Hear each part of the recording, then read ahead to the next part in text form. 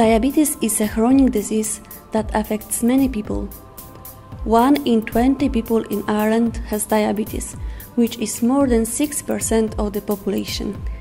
It is expected that this number will rise to almost 300,000 people by 2030. Every year, 1.5 million is spent treating diabetes in Ireland. Worldwide, there are over 370 million people suffering from diabetes.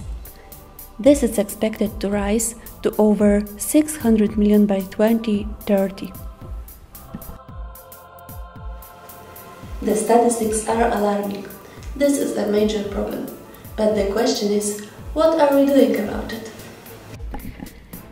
Currently, insulin is injected into the body. This is painful and inconvenient for patients.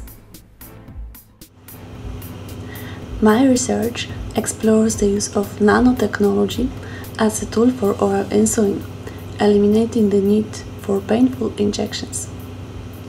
I hope to develop a novel type of nanoparticle carrier composed of natural polymer and penetration enhancer protamine.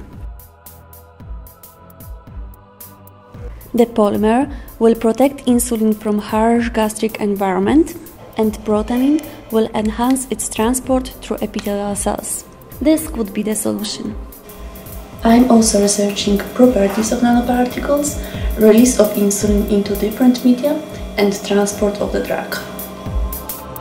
I hope that my research will take us one step closer to deliver oral insulin, eliminating the need for painful injections.